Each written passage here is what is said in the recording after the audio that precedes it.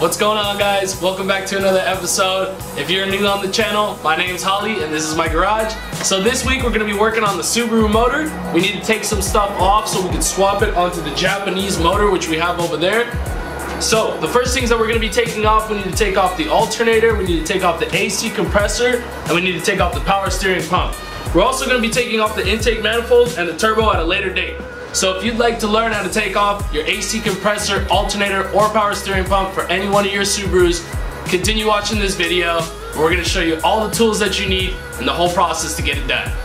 If you guys are new to the channel, just know that this video is part of a build series where we're doing a motor swap on my Subaru. If you'd like to see more videos from this series, click right here on this little card, or up here, somewhere up there, you guys will find it, and I'll take you to the rest of the series. If you guys enjoy the content that you're seeing, make sure you subscribe.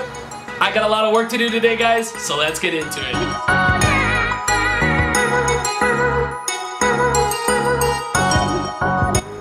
Alright guys, so for the first step of getting this alternator off, we have to take off the tension on these belts.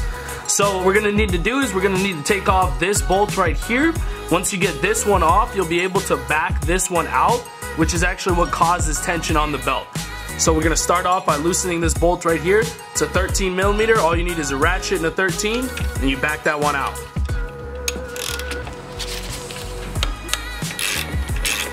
This process will be exactly the same for anybody who's doing this in the car. Our motor just happens to be out of the car. Alright, so we just got this bolt out. Took it right out of here.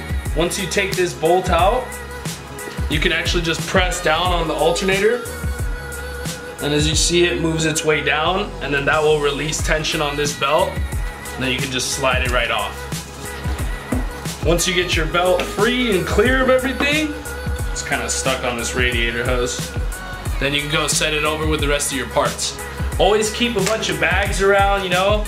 We've been labeling everything this whole time, and it's really been helping out as far as putting things back together. So, you know, put all the bolts in a bag and label it so you know exactly what it's for. So I'm going to label this one alternator.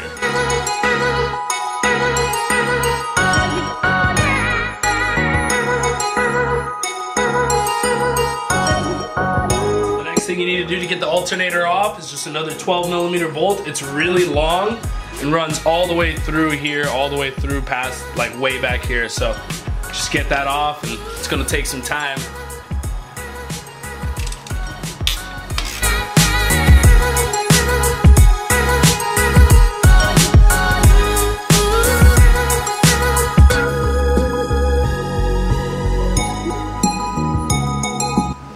Once you got that bolt out, you just slide on the alternator and it should just come right on out.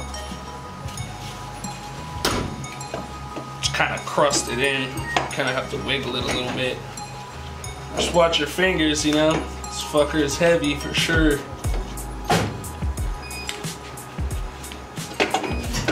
Alright. Got that bad boy free. I'm gonna go put that on my my parts shelf, because I'm going to be using that on my JDM motor. So we got to save this.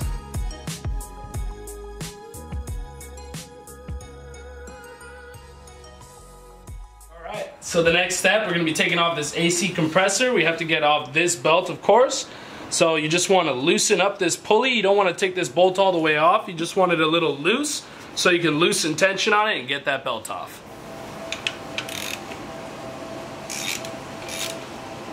So, once you get this a little loosened up, you can come up to this bolt up here. This is that long bolt that runs down, and you start backing this out, and it will actually bring the pulley up towards you. See, you can see that pulley coming towards me, and that's taking tension off of it. Once you get to a point where you feel like it's loose enough, then you can take it off.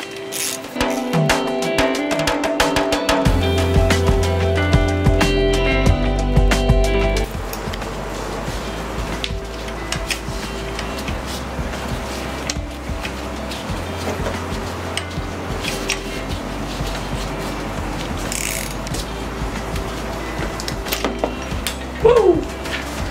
There it goes. Alright, so once you get that belt off, basically the first step is going to be taking out these two long bolts that go through to this bracket. You want to keep this bracket on because this bracket is actually a lifting point right here and then back along where the turbo housing is. Those are your lift points for when you're taking the motor in and out of the car. So we're gonna keep this bracket on there by removing these two long bolts.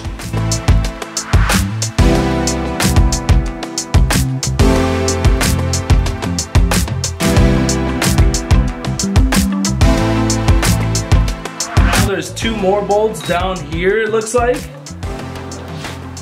I mean, actually it looks like just one big bolt right here that you could take off too. I'm just gonna take off that bolt first, and we're gonna...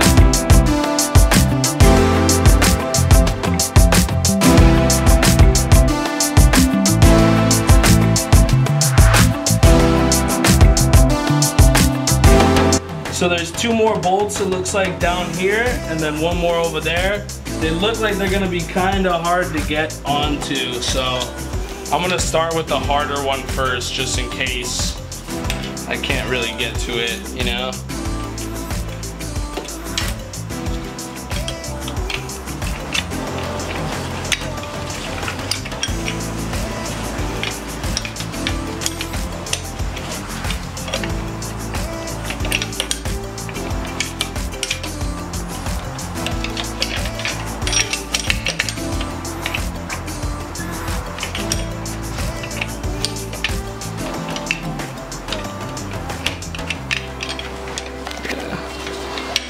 That is a problem.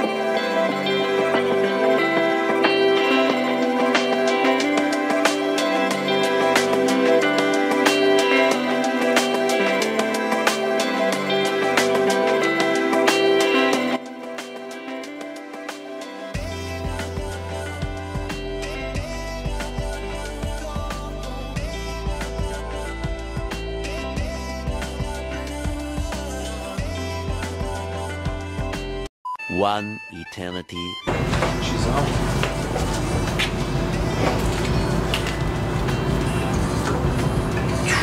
Damn, this bitch is heavy. Sit down. This is easy. Alright guys, so as you can see, we ended up having to take the whole intake manifold off to get to this third bolt. It was just super hard to get to. I mean, you probably could have gotten at it the same way that I'm at it right now. I couldn't see how to get to it without having the intake manifold off. We do need to take that off anyway to put that on the Japanese motor to be able to run it, because the USDM intake manifold is throttled by cable while the Japanese one is throttled by wire. So we had to swap that already, so we wanted to take this off. We were lucky where we were able to keep all of our fuel lines intact and on the fuel rails and everything like that. So this will just be a complete drop down setup for the new setup. So I'm pretty hyped about that. Should make things pretty easy.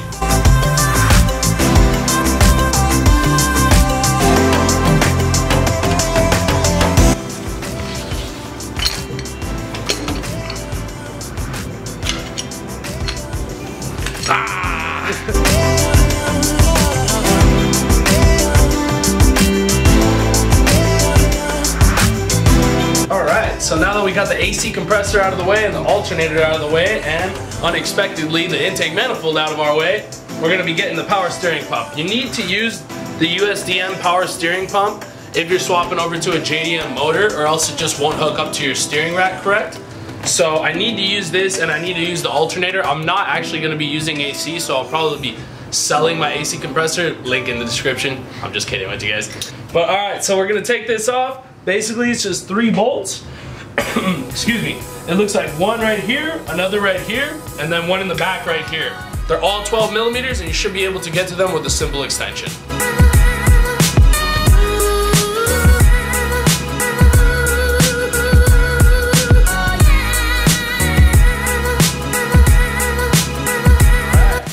So we got all those bolts out. Now this thing should just lift right out. There we go. So keep that bad boy. We're gonna be using this on the JDM motor.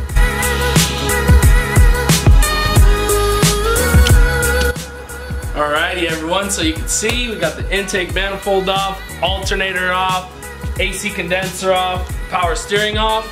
Basically, we got everything off that we need to swap over to my JDM, motor over there to make it compatible with the USDM ECU. So we also got my turbo off in the back too, because I decided I want to use my USDM turbo because it's a little bit less rusted out than the JDM one. So you'll also see us installing that. So if you'd like to see us install all these accessories on the new motor, make sure you subscribe, click the little notification bell so you know when we're coming out with new videos. If you'd like to see some more videos from this series, see us pulling this motor out, or see us painting the engine bay or getting it prepped, click right up here on this little card. It will take you to the rest of the series. I really appreciate you guys watching. I appreciate all the support and the love you guys have been showing me. Comment below what you guys would like to see next after the Subi's finished. Maybe a drift car, maybe a muscle car, who knows? I'm not sure what I want to do yet, but let me know what you guys would like to see. I really appreciate you guys' support. Sorry, that was a tongue twister. I really appreciate you guys' support. Thank you so much for watching, and remember guys, what your mind can conceive and believe, you can achieve. Peace out.